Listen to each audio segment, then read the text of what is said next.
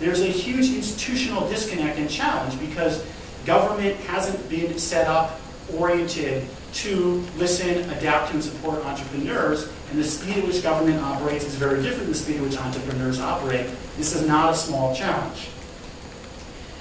One thing that is happening, noticing entrepreneurial communities, and this is an emerging policy agenda around innovation clusters. It's not at all settled how to understand them, how to support them.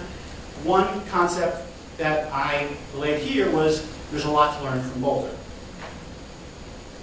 Now, there are some ways that the government does support entrepreneurs that are worth appreciating. One is government has a lot of data that it can liberate to allow entrepreneurs to create companies around that help consumers and create economic growth. One such data set was 401k plans, where there's a report done to the Department of Labor by all companies as to what administrative fees their employees pay. It turns out these can be extraordinary. And in order to bring them down, this company Brightscope gives people insight into how their fee compares with others, enables people to save money. I'm pretty sure the business model is it's free, and they try to take a cut of how much money you save, and they've been really successful. This company took off after Obama took office because of the open government commitment, where the review is now, if you can liberate data in machine-readable form, do it.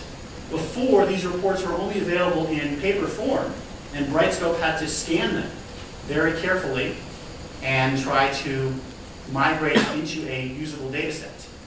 Those days are over. It's now available electronically to anyone who asks. President Obama here visiting in Silicon Valley, this is after the State of the Union, looking for ways in which the government can help to support innovation and promote private sector job growth. As I said earlier, this is a problem easier described than taken on. One way that government plays a crucial role is infrastructure. Spectrum is what you might call our invisible infrastructure. We have a legacy problem in the United States. A lot of businesses and governments who have their customer relationship management systems or employee benefits software that goes back to the 1960s have legacy problems because sometimes they still have systems that were built on COBOL and they have to keep some people around to understand how to use it. Now, the government's legacy problem is it allocated spectrum when it thought the best use of spectrum was over-the-air broadcast TV. We have 300 megahertz of spectrum allocated to over-the-air broadcast TV in this country. That's more than any other country in the world. We made the decision to double down on over-the-air, in fact, probably triple down on over-the-air broadcast spectrum to support UHF stations. Those are the ones that were on the other part of the dial, for those of you who are my age and older. Younger people, that will be a meaningless concept, but just make channels 14 to 50. Those are UHF, and most communities don't have a lot of UHF programming. And those that do, a lot of it actually is because if you are a UHF TV station, you get a must-carry right to be carried on your cable system or on satellite systems, and 9% of the US gets their TV through those connections. Meanwhile, wired and wireless broadband is an emerging infrastructure. Here's a map showing where it is in the US, where it's not. One challenge that I had written about in a paper was how do we transition from spectrum given to over-the-air broadcasters to wireless broadband. Interesting backstory, I wrote that paper for Jason Furman, who was then director of the Hamilton Project. Jason went on to be the deputy director to Larry Summers at the National Economic Council, and when he called me up when I was at the Justice Department to talk about spectrum, I gave him some ideas, and the next call I got to Phil is, we could use you to help make this initiative real. And so after consulting with a number of people, I said, I got to do this. And like I said, it's a great experience. This is where we are, according to Cisco, global IP traffic. And what is interesting and worth noting is the Wi-Fi IP traffic. That is spectrum that is unlicensed. So one of the great experiments and interesting case studies was in 1985, Mike Marcus, an engineer at the FCC, said, there's this band of spectrum used for heavy machinery. It's so-called junk spectrum. What if we let people use low-powered applications? And not regulated. And they had a very deregulatory chairman at the time, and it appealed to him. So he said, sure, let's allow that unlicensed use of the spectrum. Years later, the technology for Wi-Fi was developed. That was a test bed band, and it has become a revolutionary technology that, it's fair to say, saved AT&T's bacon with the iPhone. And AT&T went from viewing unlicensed spectrum with great suspicion to great support, because about half of the total traffic on AT&T's wireless networks, think iPhone users, is on Wi-Fi networks. And if you wonder why your iPhones are so darn aggressive about asking you every moment in time to go onto any Wi-Fi network around, it's to get around the bandwidth challenge that the cellular networks have a larger area. They are less efficient in terms of the spectrum reuse, a concept that Dale Hatfield will be happy to walk you all through later if you want. And so it is a valuable part of our wireless ecosystem. And so the challenge is making more spectrum available, both for that mobile IP traffic, that's a small graph, as well as for the Wi-Fi traffic. Now, I came to the National Economic Council, and Larry Summers was talking to me about this and tried to understand, can this be right?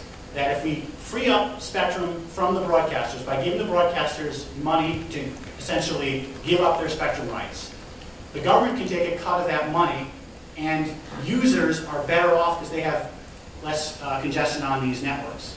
That sounded like a win-win-win. The broadcasters are better off. The government's better off, it gets revenue. And consumers are better off. And the economy is better off too. There's job growth associated with it. That is the economy, four times over a win. And he got this would not be an easy initiative to pull off, but it was important to do. And here's Larry's kind of mantra about public action and private investment. Again, it's a type of public action that catalyzes private investment, with the government playing this coordination role. Now, for those who don't fully understand or believe me in the following point, you can talk to Dale Hatfield afterwards. And I had some people in Washington say, why couldn't we just let the broadcasters, lease out their spectrum to wireless broadband providers? Broadcasters think high-powered transmissions. Cellular networks are more compressed, lower-powered. Dale taught me you can't put low-powered right next to high-powered. That's like oil in water because you get challenging interference problems. You really need to zone the spectrum so that you can have the like uses next to each other. It's much more efficient that way. And that's the role of government here. So Larry Summers lays out this idea of the Spectrum Initiative. And 6 months later, after the State of the Union, the President puts a little bit more meat on those bones about how the initiative will take root.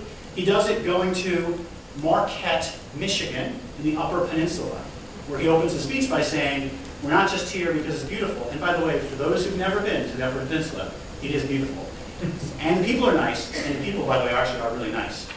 Is because the Northern Michigan University set up a, call it advanced Wi-Fi, WiMAX network, and thanks to Roger Marks for a lot of effort to that gives the students at Northern Michigan University access to distance learning over these networks. It's a, if you will, demonstration of what can happen with wireless broadband.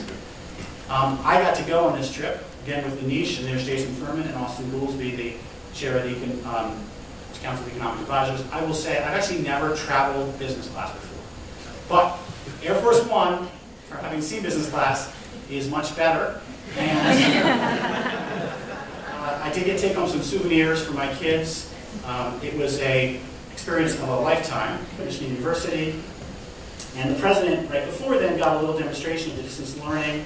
And here's the wireless innovation initiative about these voluntary spectrum auctions, freeing up spectrum that's also being used by the government, making that more efficient, investing money to spur the rollout of 4G spectrum nationwide, building a network for public safety, so the public safety can have also advanced uses of wireless connectivity. Historically, public safety has lived, if you will, around 1990s technology. The iPhones that we all use, as a New York Police Chief Raymond Kelly said, are much more advanced than what public safety generally has. And then finally, innovation and R&D for seed corn for future investments. So finally, I want to sum up on innovation national priorities. Government 2.0. The open data is more generally involved with open innovation. Government does not have all the answers. There are lots of developers. If you liberate data in issues like energy, transportation, government solutions can take that data and develop it in interesting ways. It's one of the things the administration has done, to my mind, exceptionally well. One other important challenge that we as a nation have to start with is how we use energy. I think there is huge opportunities by giving consumers more information about their energy usage. One of the Techstars companies this summer, Simple Energy, is focused on a part of this. We as a nation have a challenge because the infrastructure is built up by regulated utilities whose economic incentive has not generally been to save energy. They get paid more when they sell more. So turning that around is a regulatory challenge. The technology to use energy more efficiently, sometimes heading smart grid, is still emerging. One of the great leaders in that, Kendra, I don't know if Tim is here tonight. Tim's here back here, another great entrepreneur in our community. Kendall is the nationwide leader in getting the technology to enable the smart grid framework. So they had a blast, and it really was an experience of a lifetime. So now's the fun part, where Brad gets to follow up and